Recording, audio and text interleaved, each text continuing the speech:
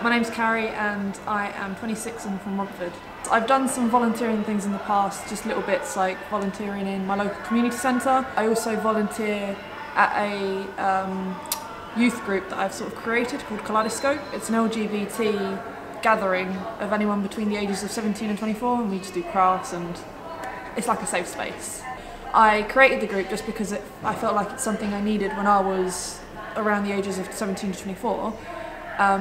So it was more of a service to what would have been passed to me, or my friends also thought that they could have used this sort of thing, so we didn't have it, so I created it for others.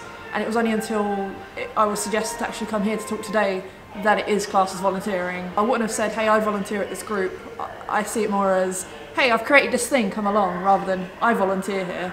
I created it as an LGBT community because it's more of the outcasts who then have somewhere where they're safe. I've had a lot of people wishing that they could join and suggesting that maybe I could do this again but with different age groups, or do it bigger or do it more often. So I feel like I've had quite a positive response to it. I try to keep things creative and also educational, as in, you can create bracelets, for example, but I've made them so you can create pride bracelets, so then you're learning about the pride flags and what the colours mean.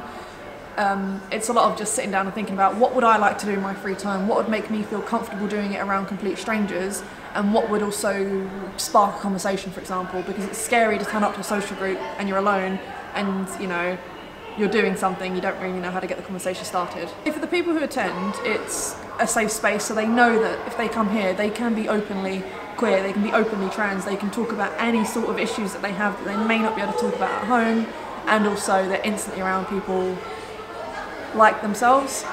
And it benefits me because it makes me incredibly happy to know that I've created this space that previously didn't exist and that I could have used in the past. Absolutely anyone can volunteer, and it's worth it because it will make you happy inside.